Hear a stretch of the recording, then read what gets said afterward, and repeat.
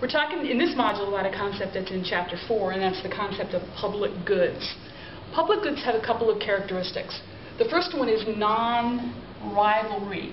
And non-rivalry here means that more than one person can consume a particular good at a time. The second characteristic is non-excludability. And that means that you, anybody, can't exclude a person who doesn't pay for the good from consuming some of the benefits of those goods. Let me give you an example, silly one, but an example nonetheless. Okay, we're going to go here. Let's imagine we have a neighborhood, okay? Here's a house. My artistic ability leaves something to be desired. Here's one. And right in the center here is an old house that's kind of falling down into ruins. Here's a street. Here's another street. And there are houses on both sides of this house that's kind of been deserted and abandoned. Now this house here is kind of an eyesore. The people in the community are a little worried about their kids getting into it. The grass is high, the weeds are high, the roof leaks. It's a little dangerous. And the people in the community, knowing this, kind of go to the city and ask if it's possible maybe if they can take over that spot and turn it into maybe a pocket park for the community. They do. The city says yes. And everybody kind of gets together, forms committees and all that, raise some money, do the work, and develop a set of plans in order to take that and turn it into a real benefit and asset for the area. Everybody, that is, except for the person who lives down here, who we shall call Mr. X.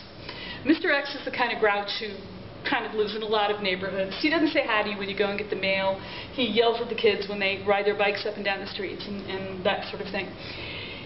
The community works for a year, and they raise the money. They raise the house and take away all the trash and cart away all of the remnants. They plow and they mulch and they put swing sets in and they plant trees and they plant flowers, and it's beautiful. It takes a year.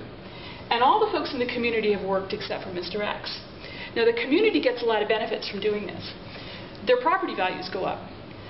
It looks really lovely and families can enjoy it. It's much prettier and much less dangerous than that sort of dismantled house that was sitting there to begin with. Everybody enjoys these benefits, and here's the point, even Mr. X. You can't exclude him. Non-excludability was one of our characteristics here. You can't exclude him from those benefits. His property values are going to go up just like everyone else's are. He enjoys the benefits of looking at the park, right? Along with everyone else. He can look at the park and enjoy it just like everyone else can at the same time. This is that non-rivalry characteristic we were talking about a little bit ago. Mr. X in this particular case is what we call a free rider. He's a free rider in this. He's enjoying the benefits of the production of this good without paying any of the cost. He can enjoy it along with everyone else, and you can't exclude him from those benefits. That's what makes this a public good. And that's part of the reason that goods that are public goods are generally produced by the government. They're paid for by our taxes. They're produced by the government so that everybody has in some way a stake in them. We've paid for them, and everybody helps to produce them through the government. Parks are a good example of, in my continuum up here, a public good, as are things like national defense. Private goods, by contrast, have rivalry of consumption and excludability.